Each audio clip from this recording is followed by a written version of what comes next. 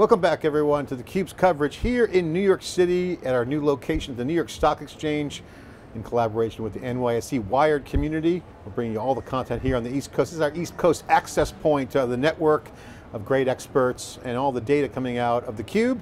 I'm John Furrier, host of theCUBE, and I'm joined here with Scott Hebner, who's our new research analyst at theCUBE Research. As you know, SiliconANGLE.com is where we have our publication and media, theCUBE.net is our video, and theCUBEresearch.com is where our bench of seasoned industry analysts are breaking new stories and new research every day, and we're going to talk about a new note that Scott has done. Scott, welcome to theCUBE here in our location in New York. Thank you for having me, this is great. This is your backyard. It is.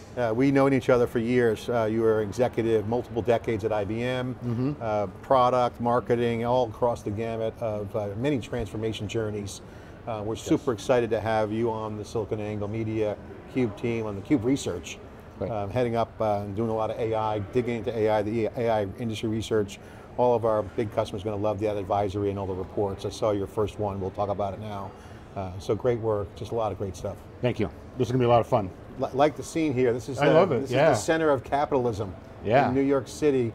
And of course, Palo Alto is the center of technology, but New York has a huge renaissance in technology. I mean, IBM, storied history, Tom Watson, they were the computer industry. Hewlett-Packard on the West Coast. So I feel like IBM, HP, kind of with that East Coast, West Coast kind of founders of tech. The New York scene here is pretty amazing. And you see a lot of big tech companies coming here. A couple cycles ago, it was mostly Massachusetts, but now you got Silicon Valley, New York. So it's booming, and a lot of everyone's talking about AI. And this week is even more impressive because the UN's here for the General Assembly, and you got Climate Week. So the theme is really governance, big global issues, from supply chain to governing AI to, you know, how do we make the Earth better? And we've had great customers on. Google brought like 4 customers, so again, Google Cloud, thanks for them for coming on. But been a great week. I mean, this is an AI dream scenario where both the back end and the front end are being upended with disruptive enablers. And there's a lot going on both sides of the equation. And you got to do both to be successful. That's absolutely right, and you're right about, you know, the tech renaissance here in New York is definitely happening. I mean, you know, you mentioned IBM, they just opened a beautiful new building, you know, in New York City. So, you know, renovating their presence here, and then you have all these startups here, and like you mentioned, what's going on at the UN. And AI touches all this, right? I mean, talk about climate and sustainability, well, the energy costs alone for at least today's AI models is pretty dramatic. And well, I got to say, when we announced that you were coming on board, I know that a lot of people in our community and the tech industry were very energized about you joining the team. You've had a passion for AI for a long time. You've been looking at the new frontier of AI. What's shaping your views? Well, I think we're very much in the infancy of AI. I mean, like really in the infancy here. And it's unbelievably impressive what can be done today, but it's really only the start, I think. And I think there's some trends that are starting to develop now that are going to converge over time into more of an architectural approach. And I think that is the notion of causal AI, the actual ability to reason, problem solve, you know, understand cause and effect. I think the long tail of the small language model is going to become more and more dominant. And when you say small language model, you can actually substitute the X for, or the S for sovereign, secure, specialized, small. Right? If you think about all that, it becomes increasingly important if you want to optimize your model for your unique business, your unique clients, your region, right? So I think that one. And then agentic AI, this notion of a bunch of networked agents that are collaborating together to actually solve problems.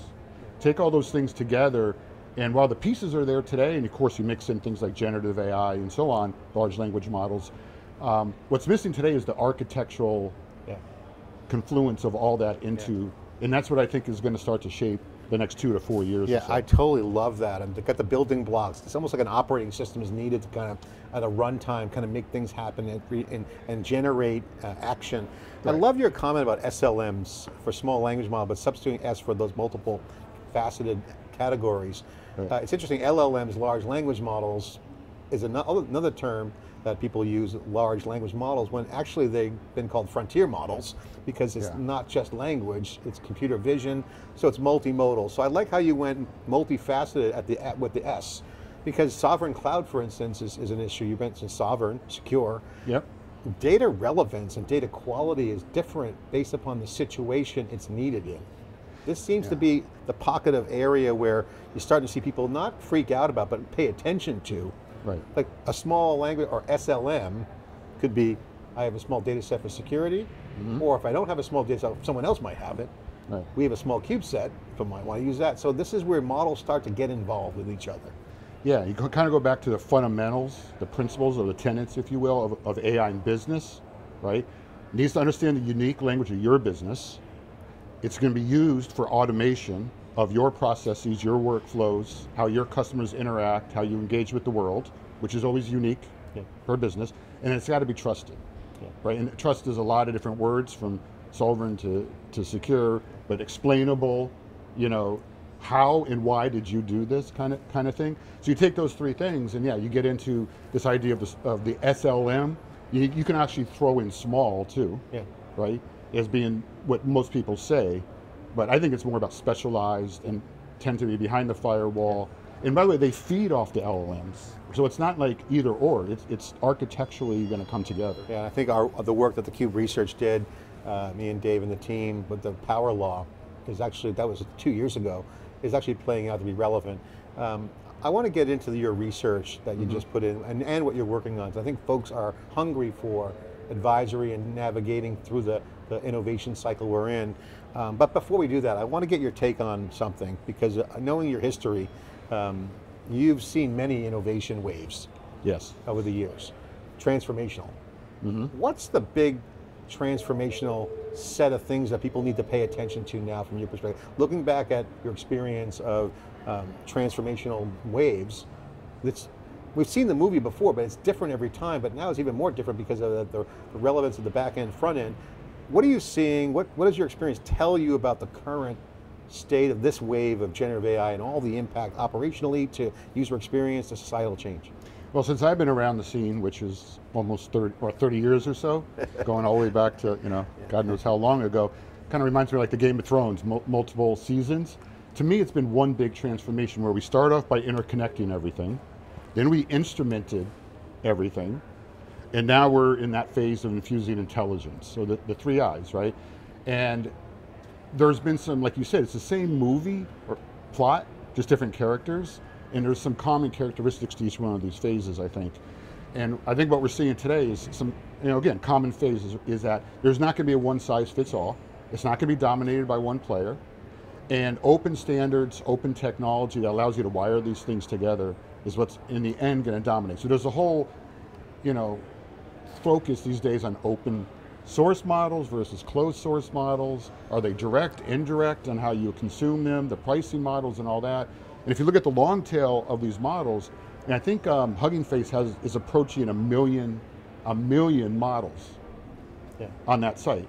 And then, by the way, there's two sides to the coin. There's the marketplace around models, and then there's the marketplace around AI data sets, which are two sides of the same coin, and they're both developing at rapid speed in terms of marketplaces, right? And so how you wire these things together, and that's why I'm on this notion of architectural approach. And it happened with the cloud era, it happened with e-business, and it happened with client server, where you start off with the piece parts and then they start to come together, and then before you know it, parts of it commoditize out, like the browsers. Are the large language models going to become the browsers of the future? And I'm talking not this year, next year, but their role in the infrastructure of this user experience. Right. That's what you're getting. Okay, I think the value over time is going to be more not in these large language models from the closed source ones, but it's going to be in the SLMs. Yeah, and I like your stance on agentic. As you know, we all on our team, theCUBE Research, love the agentic wave. We think it's going to be very relevant to SaaS. Category is going to change that category significantly, so we'll see some innovation there. And then guests we've been having on theCUBE here in New York City, because of Climate Week, is they're solving problems with cloud scale, with the hyper scalers, and with supercomputing-like capabilities being democratized. They're solving new hard problems that are categorically new, that they couldn't do before without specialized high-performance computing.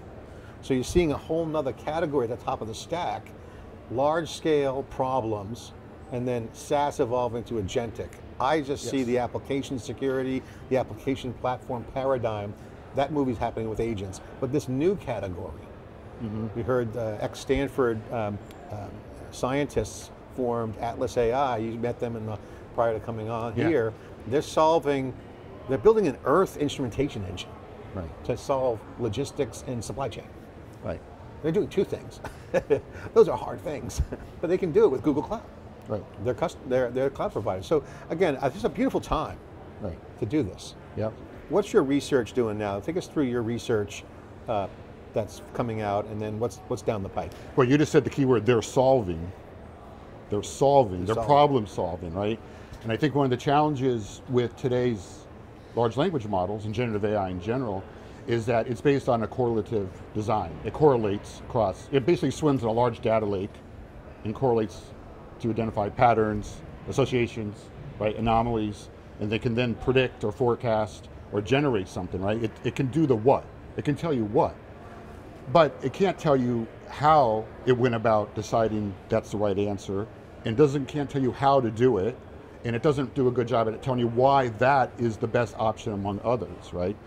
So think of the design point today. It's based on statistical probabilities.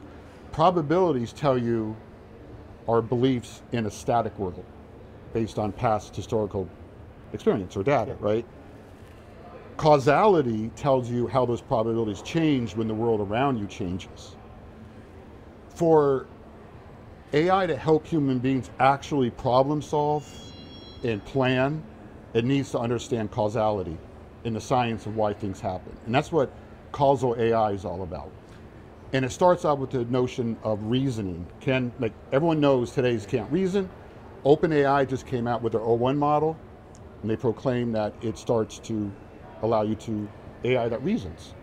And I think it's a big advancement on the journey to AI reasoning systems, but it's really, the journey has just begun because it does not understand cause and effect. So reasoning right now is just reasoning off statistical calculations, and causal AI you're suggesting, which is your research area, is going to be where the action is. I think that's going to be complementary in the roadmap ahead. So the way I would frame it from a technical perspective is they came out with this new technology called chain of thought. So in terms of, for mere mortal thinking, basically what it does is it looks at a complex problem, like a math problem. It breaks that problem down into what's called COT tokens, and then it starts to assemble those and process them to solve the problem. But then it will go back in time, reevaluate its previous steps. It spends a lot of time reasoning, going back, reinforcement learning is behind the scenes, both in what it does as well as human feedback into it.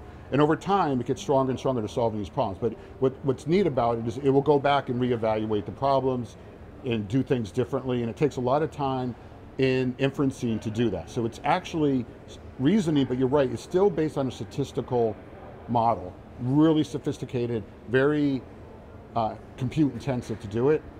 And even if you go ask ChatGPT O1, do you understand cause and effect? It will tell you no. So therefore, it's a step in the right direction. And by the way, there's others doing it, like DeepMind, right? They have a thing called STAR, self-taught reasoning or something like that. It's the same concept, but to me, it's a building block on a longer journey to systems that will actually be able to reason being defined as, at some point, you have to understand cause and effect. So take us through some of your research you're putting out now. What can people expect?